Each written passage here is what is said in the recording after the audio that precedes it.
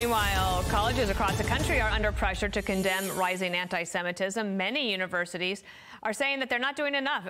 Many are saying that universities are not doing enough to protect Jewish students. We've been talking a bit about that. I want to add Christine Rosen to the conversation. She's a senior fellow at American Enterprise Institute. Excited to talk to you, so I'm like tripping over myself. Here's an open letter to Harvard. This was signed by 1,600 plus alums. We never thought that at Harvard College we would have to argue the point that terrorism against civilians demands immediate and unequivocal condemnation. We never thought we would have to argue for recognition of our own humanity. Are letters like this packing a punch? They are, and thank goodness they are. It's been 5 weeks since the attack on October 7th. And I think what a lot of people, alumni of these colleges, former staff and faculty, and parents whose kids are interested in applying to them are realizing is that this double standard in terms of the colleges protecting their students is so blatant, so obvious, and the moral equivocation that's going on among administrators and college presidents so egregious that something has broken and people are fighting back. I think it's good that donors are doing this. I think it's excellent that alumni are doing this. And it's not just Jewish students and Jewish alumni and Jewish donors.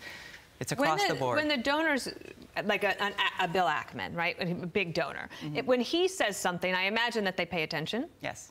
But do you see any evidence that any of the universities are changing or taking a different tactic? It's a good question. Now, we're seeing little hints of it. I think some of it is too little too late. Columbia University, for example, has suspended some of its Palestinian student groups who were attacking Jewish students.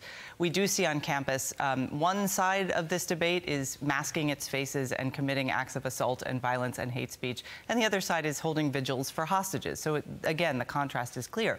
But what I would encourage a lot of these universities to do is to start thinking long-term. How are we going to solve this problem? This is a systemic problem for a lot of these places. So, for example, Columbia suspends these 2 student groups that have been assaulting students and saying terrible things for, I believe, about a month. They instantly go on social media and say, well, watch our actions. They're going to follow our words and watch Columbia.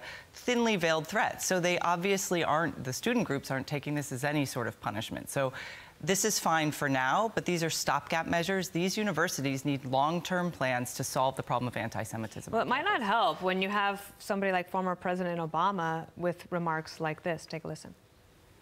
You have to take in the whole truth. And you then have to admit nobody's hands are clean, that all of us are complicit to some degree. And Bill Maher, he'd had enough of that conversation. This is what he said this weekend. I am struggling with people's moral equivalency still. I mean, Barack Obama, who has rarely disappointed me, did so this week. The attack was only a month ago.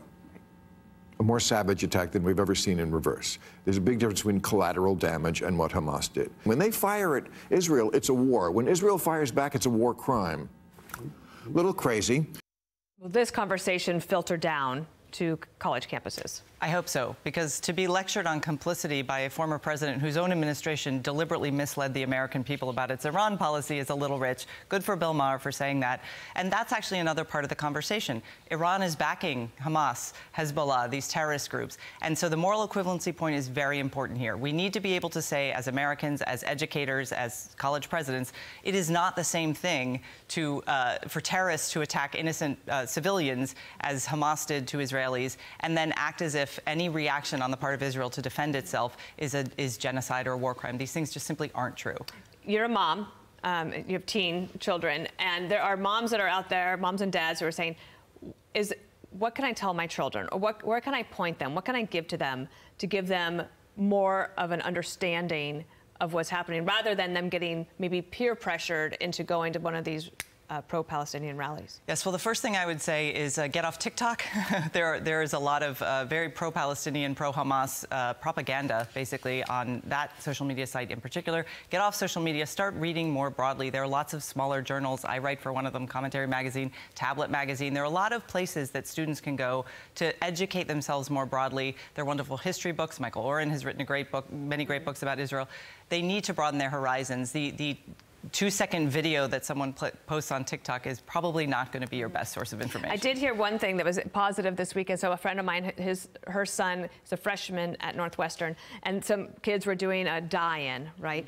And he said that all the other students were just stepping over them as they went to class and ignoring them. And that also might be a way. Voting with your feet, yes. Christine Rosen, follow her, Commentary Magazine and AEI. Thank you. Thank you. I'm Steve Ducey. I'm Brian Kilmeade. And I'm Ainsley Earhart. And click here to subscribe to the Fox News YouTube page to catch our hottest interviews and most compelling analysis.